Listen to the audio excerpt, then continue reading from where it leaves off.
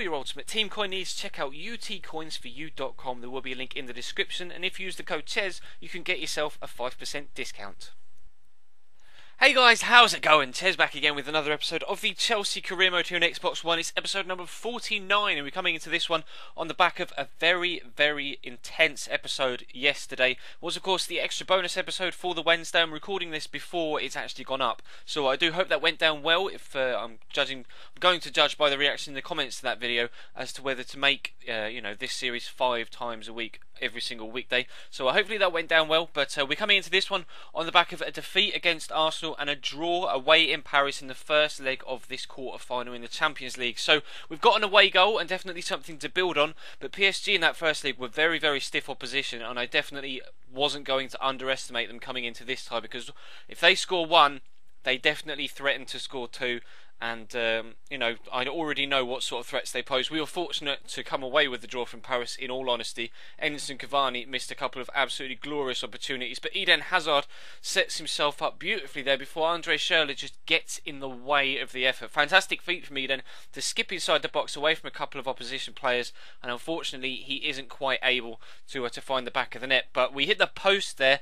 That's the first time we've hit the woodwork so far in this game. Believe me, I'll probably title this something mental as well, because this is the craziest game of FIFA 14 I've actually ever played. It was so intense. We hit the bar there with a header from the corner. That's the second time now we've hit the woodwork. That's Lars Bender with the header, and just the second time in the first half that we come very, very close to taking the lead. Now, I felt confident going into this one that I was going to be able to get a result, but at the same time, I was still apprehensive about conceding a goal, an away goal, on the other end of things. And unfortunately, we did just that just before half-time. Lucas dancing his way inside the box after the ball wasn't quite cleared properly.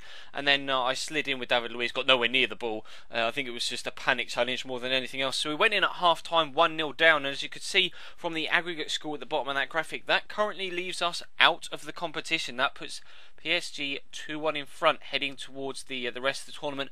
Decent shot there from Schürrle, first time from the cross, but unfortunately the save from Sirigu pushed it out towards Luis Muriel, but he wasn't quite able to get on the end of it, and we stay 1-0 down. But we were applying pressure in the early stages of the second half, as you can see here. Lars Bender cuts inside, great first shot off the inside of the post. Schürrle slides in, it hits the post again on the other side, and they scramble it clear somehow. I do not know how we weren't able to score there and get ourselves back in the game. But we get a corner just 10 minutes after that. We hit the bar again. We cannot get past Salvatore Sirigu in that PSG goal, and it looks like we're heading out of the competition as we head into the last few moments. But Schürrle turns inside here, gets away from the defender.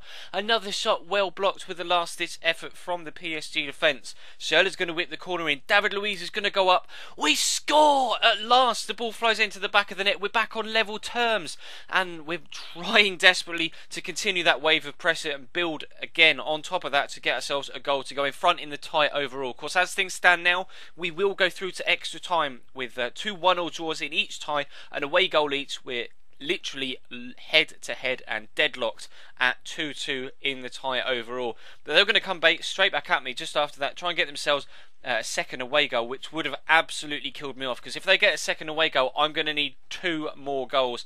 And my heart was in my mouth when that challenge went in and Blaise Matuidi went down. I honestly absolutely panicked, but we rode the luck that we hadn't had earlier on in the game and were able to come out with a 1-1 draw. As you can see, we were so far on top, so dominant in this game. How it was only 1-1, I don't know, but we're going to push into extra time, and unfortunately there was only one effort in extra time from the entirety of the extra half an hour. The ball was whipped in here from Danilo. Luis Muriel flicks it on, but unfortunately Salvatore Sirigu's positioning is absolutely spot on, and he's able to get full behind it. As you can see, just the one shot, 12 and 7 rather than 11 and 6. But neither side have really too many, out and out fantastic penalty takers, so it's really going to be tense going into this penalty shootout, or so I thought.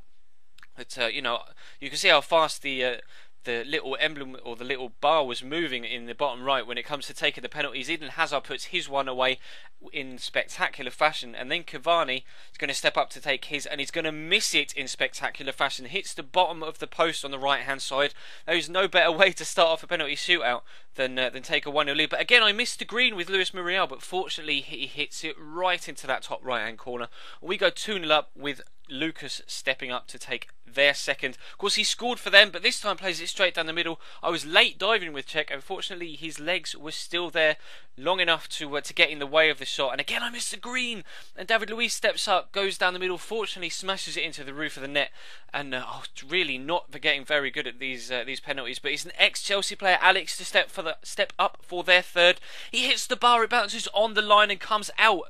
PSG miss every single one of their penalties, and we progress through to the Champions League semi-finals on penalties. Mental, absolutely mental game. How we didn't win it outright in 90 minutes, I don't know, but I think we fully deserve to go through. As you can see, Juve are through against Man City 3-1.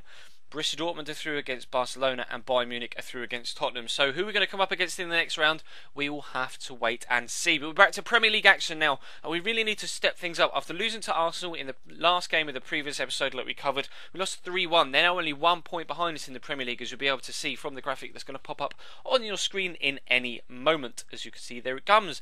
1 point behind us, 29 games played, 8 games left. It's just 1 point in it. It's so close, and their goal difference is superior to ours. 9 goals superior, in fact. So we definitely need to get a result here if we possibly can, and by a few goals if we possibly can as well. Now, if you remember the earlier game against Watford, when we went away to Vicarage Road, they gave us one hell of a game, actually, and were very stiff opposition. And I was having to play a little bit of a rotation side in this one, and Leroy Fer has a glorious opportunity to put us 1-0 up there. For some reason, hooks his shot back into the goalkeeper rather than placing it in between post and goalkeeper and into the back of the net, so we stay at 0-0 just before half time. And they're actually going to come so close to getting the lead there as the ball gets drilled across. Their striker is so very nearly able to get on the end of it. And they're on their attack again towards the end of the first half. A nice free kick down the right hand side is floated in. Initial chance is cleared well enough, but then Troy Deeney is going to wriggle his way into the box.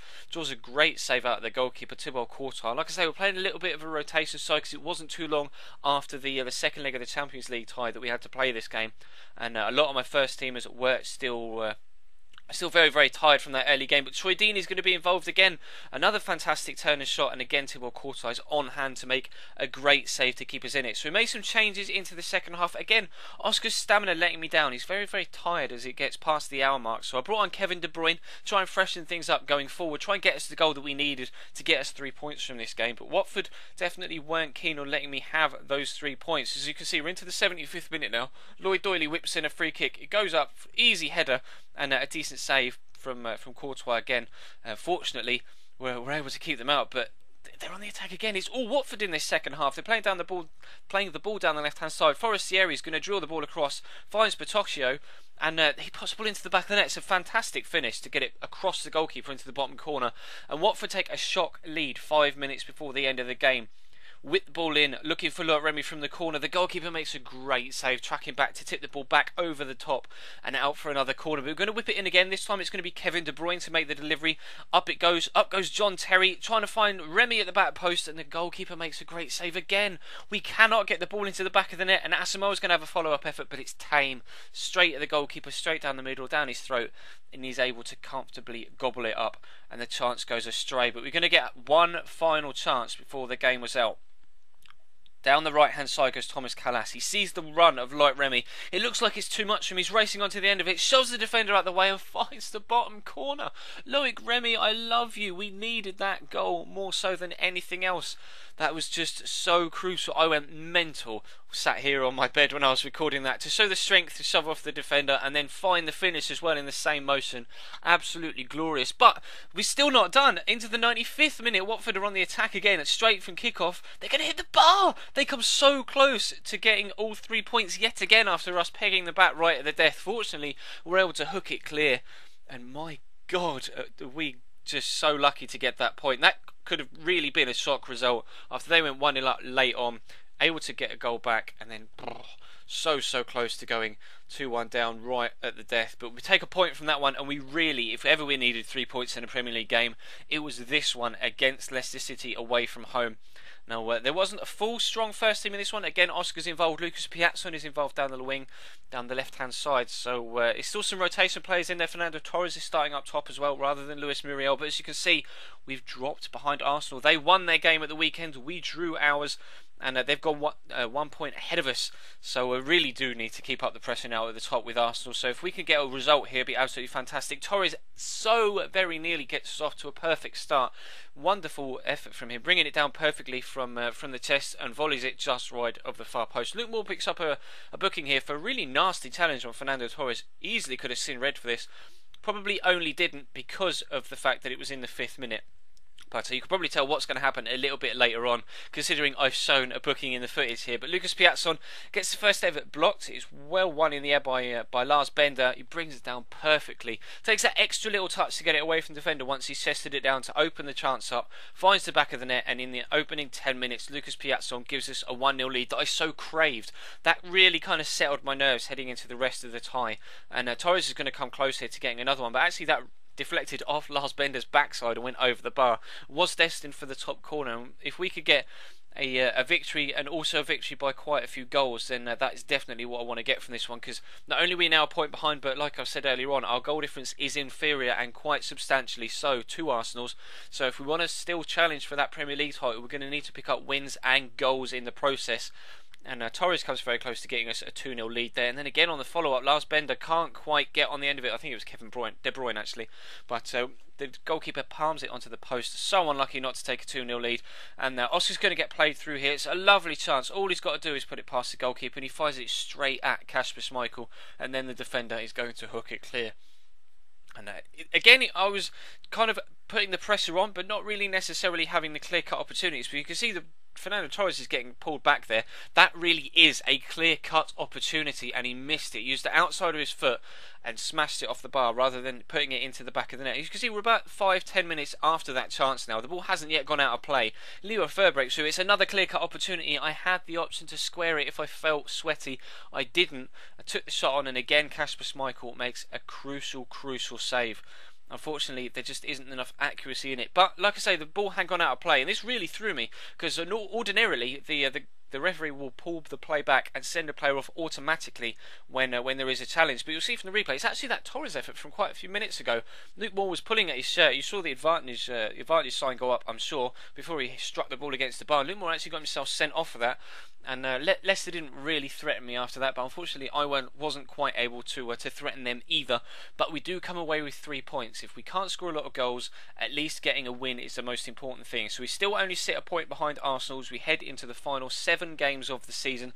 There's only a handful of episodes left in this particular second season, and there is still all to play for into the semi-finals of the Champions League, and we're coming close to that Premier League title. So do feel free to come back in the next episode if you would like to see that. Subscribe if you haven't so that you don't miss it.